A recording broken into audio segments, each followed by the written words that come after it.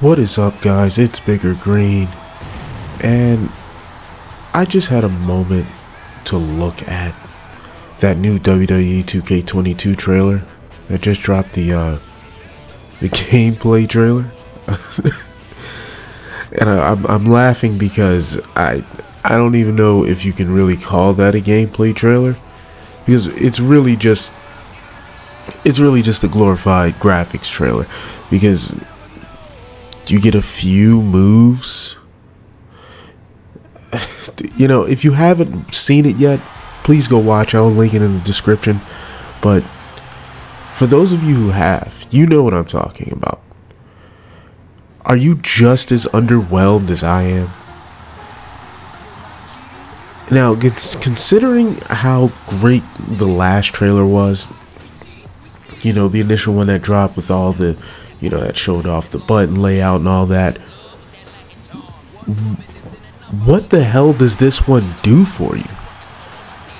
Like, seriously, what does this do for you? It's frustrating because, you know, I made a video talking about, you know, they're not giving any attention to the tag teams, and I'm like, oh, you know, and I see tag teams in the trailer. I'm like, oh, great. Well, let me not say tag teams. Well, I guess it's tag teams because it needs to be two. But, you know, you just see the New Day and the Usos, and it doesn't really look any different, any greater, it gives you really nothing. Like, it just showed off a bunch of nothing, a bunch of, you know, overhyped you know, it's just really just a glorified graphics trailer, man. It was so damn irritating to watch that. Here I am looking for, you know, new match types, showing off, you know, something, but we get a ladder spot. Like, come on, man. It wasn't even like a brand new amazing ladder spot. It's the same ladder spots that we've always had. What the hell did this do for anybody? You know, like, who's gonna look at that trailer and think, yeah, I want to spend $60, possibly even $70 on this damn game? Because I know I don't. And it's such a shame, because I really want to play my GM, and it's pretty much the one thing tethering me to wanting to buy this game, and it's not looking like the rest of the game is really just shaping up, or at least they're not giving us anything to be excited about, which is a shame. Like, you know, you guys really those guys really dropped the ball with WWE 2K20. You think they want to be a little bit more open and honest about the development process of this.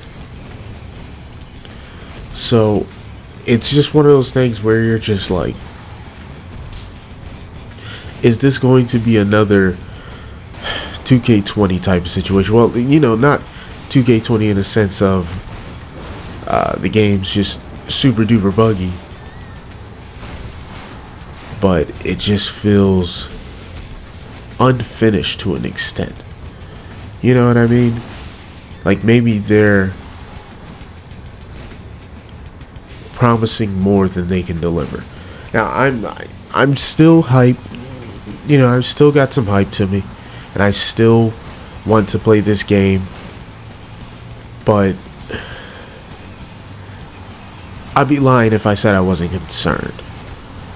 It's very concerning to me that they're not showing off more and more and more of the game, especially at this state. I think this game's supposed to be coming out in March. It's gonna be February in like a week or so. So I'm really hoping that they have something, because it's becoming concerning and frustrating. I just want to play a damn good game. And I don't think I'm asking for much. I know all you guys who like these games want to play a great game. And no, we're not asking for too much. We deserve this. We pay for it. We deserve this. But that's all I got for you guys in this one. Let me know if you liked it in the comments below. Remember to like, comment, subscribe. I'm biggerGREEN, and I'll see you guys in the next one.